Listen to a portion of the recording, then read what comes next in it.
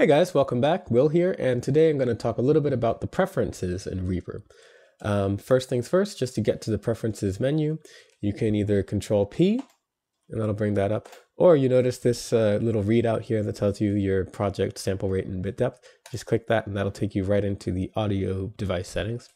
I'm actually not going to talk at all about this because you can find literally anything you want right here. Just type in just anything. MIDI. It has a search function. There's really nothing I need to say other than, yeah, that's pretty much it. Only thing I'll mention are just a few key items here. In the last video, I talked about the automatic fades. Well, if you go to project and defaults, you can take that out, just change the default fade length to 0, and that'll stop it from doing that. You can also have it crossfade on split and give it some arbitrary value. And now when you split a clip, it will look like this. It'll have this automatic crossfade here. Beyond that, there are the project-specific settings. You click this little wrench here. This is where you would set your sample rate, bit depth, and other project-specific settings like that. We also have the render menu. Control-Alt-R brings it up, or just File Render. Here you can set the sample rate here, bit depth here, stereo or multi-track, and so on and so forth. One thing I'd like to call out is that you can actually burn the project markers into the WAV file. So if I had some markers in here, I'm pressing M to insert these. Now that I've clicked write markers as cues, they'll show up in the WAV file. This can be very useful if you're doing complex looping for video game audio or video game music. Also remember that if you select a time selection, you now can render just that time selection, which is obviously very convenient. Clips themselves have their own properties windows. You press F2 on a clip.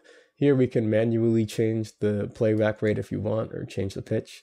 You can adjust the gain before it even hits the track here. You can also do clip-specific effects. You click this button, and now whatever effect you do here will only apply to this clip. You can see the FX button there. To make this a lot faster and save me a couple clicks, I actually put that on the action menu, which I'll show you now. If you press the question mark key, this brings up actions. Actions are basically a cross between hotkeys and macros, and they can perform any function available in Reaper. As you can see, there's a ton of them. You simply do a search just like in the preferences menu for whatever you want.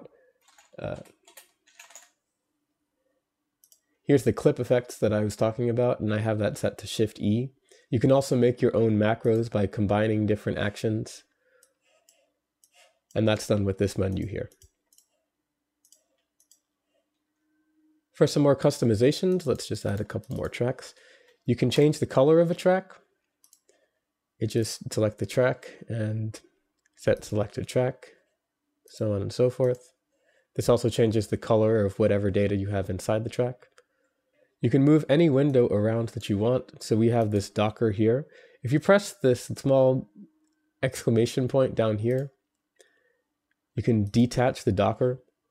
And now I can move this onto a different monitor if I want to. I usually like to keep it on there, but if you want it to look a little bit more like Logic, then you can have your mixer on a separate area.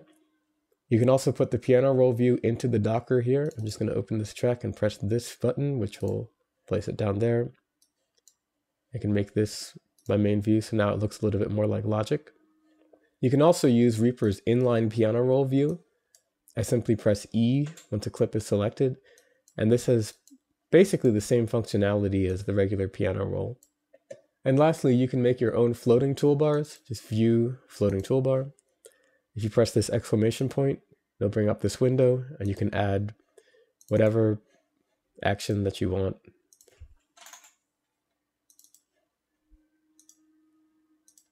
And they'll just show up here. Make this as big or as ugly as you want and put it anywhere. And that's it. Stay tuned for my next video where I'll get into some more music-oriented functions.